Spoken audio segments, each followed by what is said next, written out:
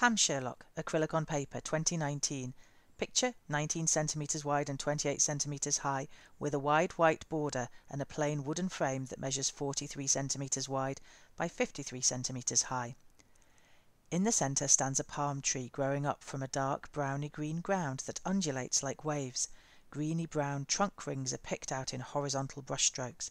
Its palm fronds are deep pinky red, bulging at the top of the trunk as if it's laden with fruit.